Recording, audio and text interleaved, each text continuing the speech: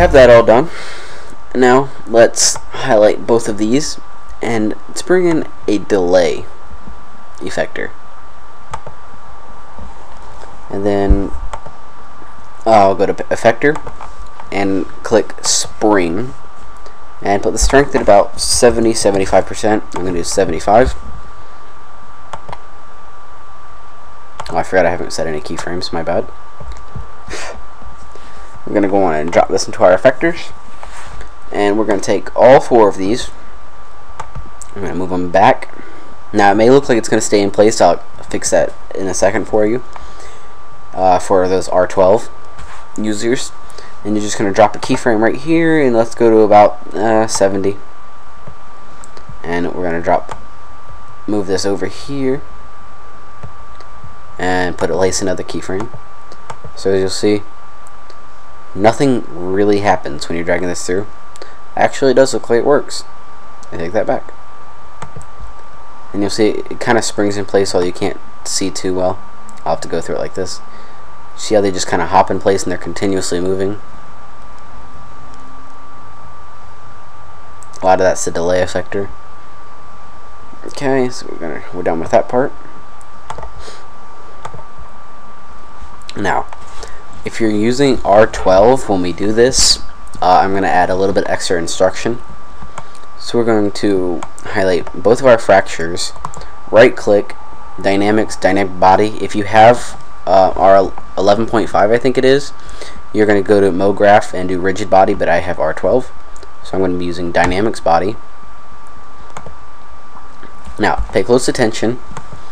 For fracture 1D, you're going to go to at velocity peak for the trigger, and for fracture G, or your second word or object, you're just going to turn dynamic off but leave trigger immediately. So if you play through, not too much different.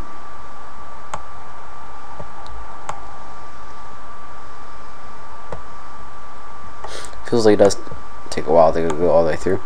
It still may not play out clean as I just dragged it across though, but it will come out clean when you play it. So let's put this right about in the middle. Okay, that looks really trashy, but okay. Actually, we'll play through. Watch my computer just go to crap. There you go, and we'll leave it right here. Looks decent. Now, if you're on R12, what you want to do, go to your first one, scroll down to where it says individual elements, click all, and that'll add a nice effect in a second. So you're going to go to the first one again, and you're going to click effectors and uncheck plane, and that'll give you the effect where it just throws your pieces everywhere. But first off, we're going to want to either add a floor or a plane. I'm going to add a plane. Make this 7,000 on both sides. Alright. And we're going to right click, dynamics body, and off. And as you play through, mine's going to break up again like that. You'll see the pieces, instead of just breaking like normal, they're just going to fly apart. They're just going to explode everywhere. Yeah, it's a nice little effect.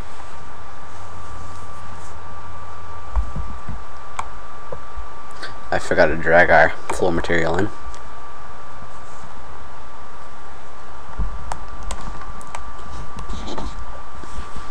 Alright, and that looks nice. Okay, so that's pretty much just about it.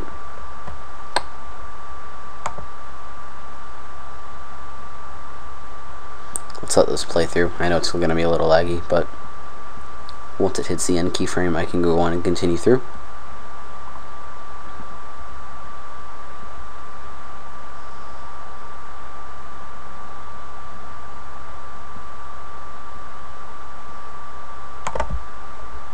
Here we go, nice and clean.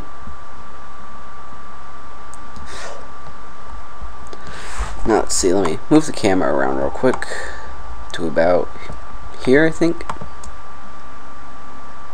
Yeah, it looks nice. I'm going to drop a camera here so it doesn't move away from me. I'm going to add a spotlight.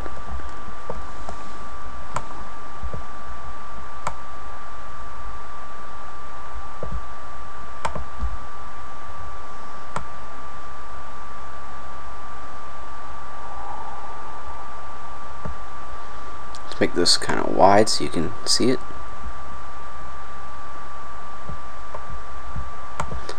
Let's move it back in just a little bit more.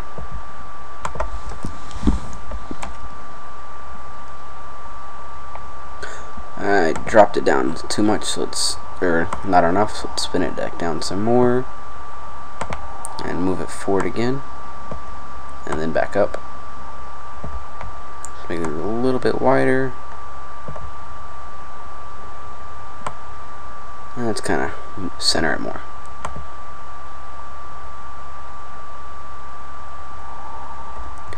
Alright, looks good there. And if we go over here to our black text, it doesn't quite get all of it, so let's move it over one more time. Perhaps we'll widen it a little bit.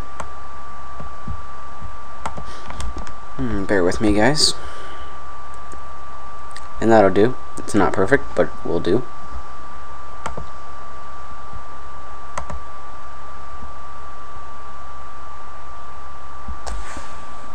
There you go. So guys, there's your effect. There goes my computer again. You